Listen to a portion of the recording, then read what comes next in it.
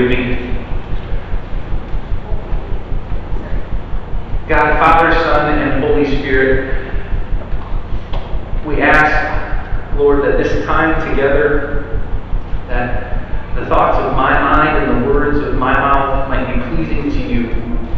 Give us eyes to see, ears to hear, and hands to serve in your kingdom. It's in the name of Jesus that we pray for the redemption of the world. Let all God's people say, Amen. And so this new sermon series is all about life together. And one of the main supporting resources that I've been leading into is this book called Life Together. It's a really small, thin book. I encourage you, look it up, get it online if you can, read through it with us, walk through it with us. It is by an author, theologian, pastor, revolutionary, Dietrich Bonhoeffer. And if you don't know that name, that's okay. That is totally fine. You're going to come to know a little bit more about him throughout our time. But the whole point, in a nutshell, Bonhoeffer believes that the Christian faith is more than just communal worship. Communal worship is so very important, but the Christian faith is more than just 60 minutes on a Sunday. It's more than just a 20-minute sermon on a Sunday. It's more than just a Words of Hope devotional right after dinner. It's more than that. And we'll come to see that in his life and in his own discipleship of others. The Christian faith is more than just Sunday morning. He deeply loves the church, and we see this in the New Testament as well. Not in Bonhoeffer, but we see this in the Apostle Paul. We know that Paul deeply loves the church. And we know he is committed to the church beyond communal worship. We know this because most of the New Testament is written by Paul. Paul spent a majority of his life on a mission, evangelizing and developing and nurturing and caring for the church. And so to help us both with life together and Scripture, we're going to go to Paul's letter to the Corinthians, specifically the first letter to the Corinthians. Now, before you roll your eyes and have this big, deep sigh, you'd be great. 1 Corinthians, that's the wedding passage. That's the one all about speaking in tongues. Just cool your jets. At the heart of 1 Corinthians is something very different. At the heart of Paul's letter to the Corinthians is encouragement and wisdom to a struggling and hurting church. It's a church with too many quarrels and not enough loving relationships. It's a church that has too many insecurities. It's a church that lacks vision and growth and discipleship. It's a church with struggles. What I'm trying to say is the letter to the Corinthians is a letter to the church of 2019. The letter to the Corinthians is a letter to the Reformed Church of America. The letter to the Corinthians is a letter to you and me about Rose Park. And so do what you need to do in order to hear a word of the Lord best. Hear now from 1 Corinthians. The Apostle Paul writes, "And so, brothers and sisters, I could not speak to you as spiritual people, but instead as people of the flesh, as infants in Christ. I fed you with milk because you were not ready for solid food. Even now you are not ready for solid food, for you are still people of the flesh. For as long as there is jealousy and quarreling among you, are you not people of the flesh and behaving with human inclination? And when one of you says, 'I belong to the Apostle Paul,' but another one of you says, 'I belong to the Apostle Apollos,' are you not of the flesh? And what then is Paul, and what then is Apollos? For we are servants, through whom you came to believe, just as the Lord assigned. I, Paul, planted, and Apollos watered, but God gave the growth. The one who plants and the one who waters is nothing without God who gives the growth. The one who plants and the one who waters has a common purpose, and they will be given wages according to their labor. For we are God's servants, working together.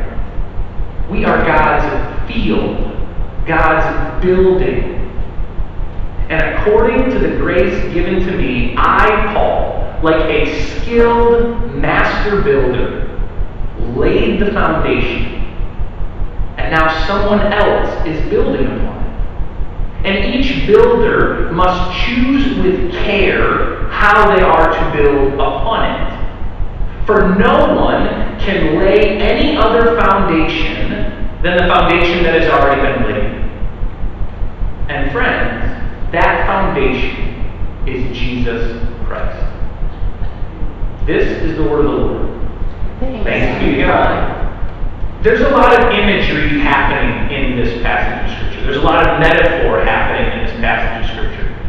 And at times, specifically in the New Testament, imagery and metaphor can be bothersome, and it can be confusing, and it can even muddy up the waters. But I actually find the imagery and metaphor helpful in this passage of Scripture. And so I'd like to tease some of those metaphors and that imagery out for you all. And by doing so, I hope you aren't even more confused if you already are, but instead you have a greater sense of clarity in how we do life together. So in the imagery of building and planting and working together, we need to understand very quickly that you and I are meant to work. We are not meant to be idle. We are meant to work in the kingdom of God. Notice, the text doesn't tell us, for we are God's servants, lounging, having coffee, and complaining about the church after Sunday. The text doesn't say, for we are God's servants, living the good life while others do the work for the church. The text says, for we are God's servants, working together. You and I are meant to do some work, which means that if we desire at Rose Park to be a Christ-centered community that makes disciples, that thrives in our community, then it's going to take some work. It's going to take some effort. It's going to take collaboration and teamwork. It's going to take listening. It's going to take good questions. It's going to take forgiveness and grace. It's going to take a whole lot of love. Because this is work. Yes, of course, there will be times where we're lounging in the shade and resting, and we can lay back and put our feet up and have a glass of lemonade. But there will also be times of tremendous effort. There will be times where we work in the heat of the sun. There will be times where we work in the sorrow of the rain. There will be times where we work in the darkness of night. But it's going to take some work. But it's not isolated work. We don't do this by ourselves. We do it together, because one part of work in building up the kingdom of God is establishing relationships. One part of doing life together is establishing relationships with one another. You and I need to get to know one another. We need to know the people of our community. For some of you, you're already scared because making friends or establishing relationships is scary for you.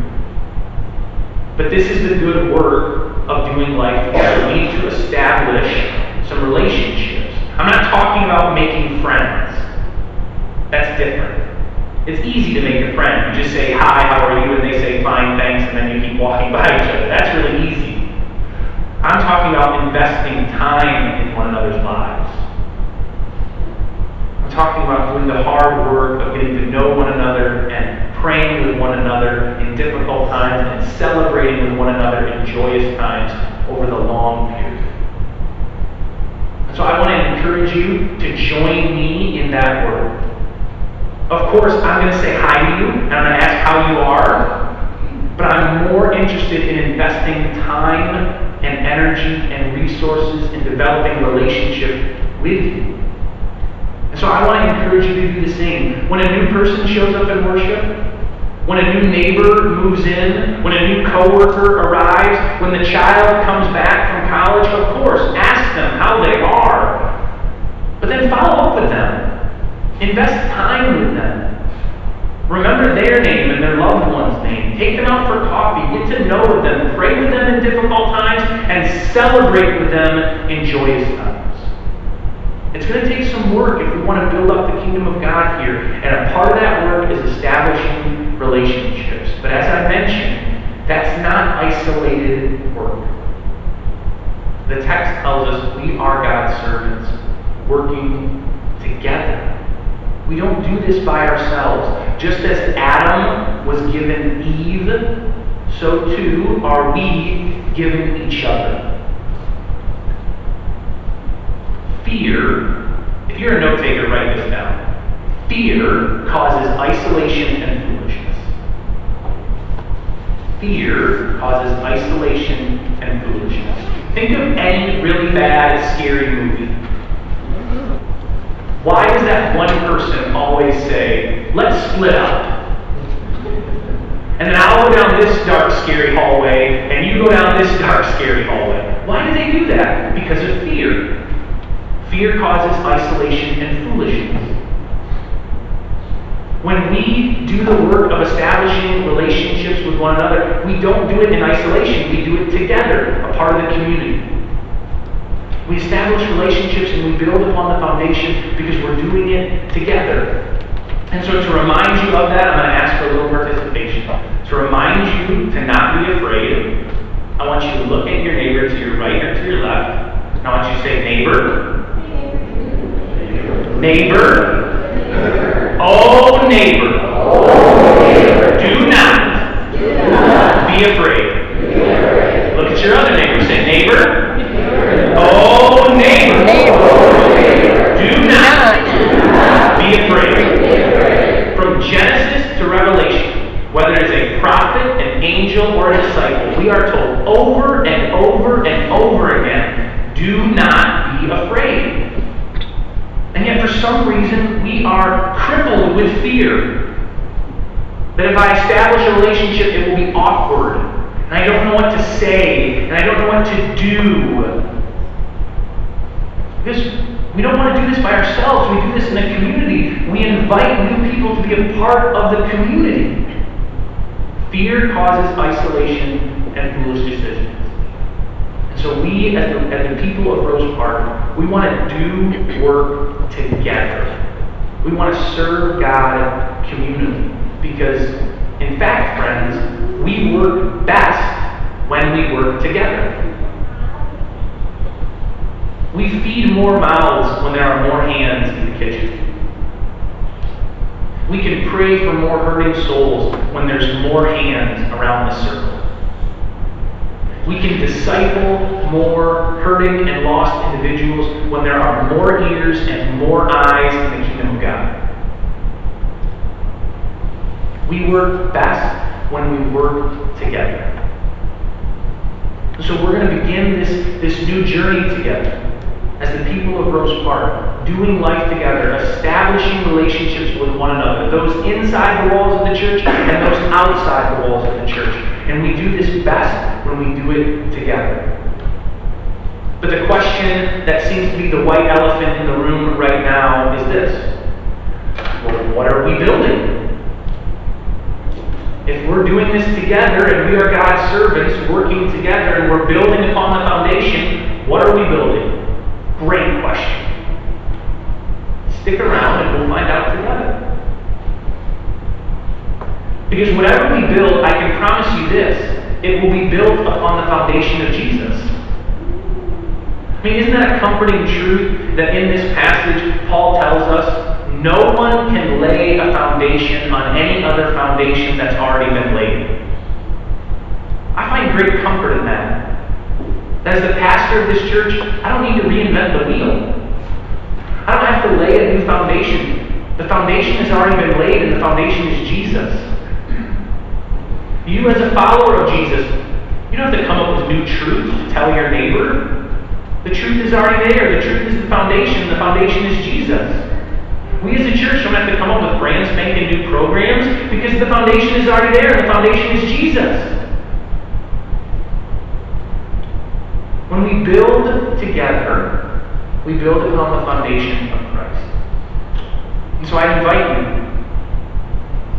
you over this series and over the next several series. I invite you this day and over the next several days. I invite you this year and over the next several years to join us. Join us in doing life together. Join us in establishing relationships and investing time with one another. It will take work. But when we do so, when we do the work of building upon the already established, the already faithful foundation of Jesus, we will certainly be drawn closer to each other as we're drawn closer to Him. In the name of the Father, and the Son, and the Holy Spirit, would you pray with me? God, as we gather as your people, we give thanks that you have fed us by the word written, the Bible, and the word made flesh in Jesus. We give you thanks, Lord, for this encouragement from Paul to work together, to pull in the same direction, to row on the same course, to swing our hammers on the same way, so that we might build upon the already faithful and established foundation of Jesus. Lord, I take this time and I lift up our community. I pray for those who are hurting or struggling. We pray for Nell Freehouse. We pray, Lord, that you would be with her and Bud, that you would align anything that is crooked, that you would heal anything that is hurting. We pray for those, Lord, who are battling addiction or depression or disease, those who are lost and desperately need to be found. We also celebrate, Lord, with those who are celebrating. We celebrate those who are anticipating little ones, who are anticipating marriage vows or baptismal vows. We celebrate those who are anticipating birthdays or anniversaries. Lord, we lift up our community to you. And we ask you to hear our prayers, but we also lift up our nation and our world to you. Lord, when there is such a distance between left and right, we pray that we would find center in you. When we hear of more shootings, and more hunger, and more homelessness, and more violence, we pray, Lord, that your Spirit would descend again and bring us to a place of unity under you. And Lord, we pray for the church nationally and the church globally. We pray for missionaries near and far, that they have the courage to spread the gospel to one more village, one more town, and one more soul. And so, Lord, we take this brief time of silence and we lift up our prayers to you. Lord, hear our prayers.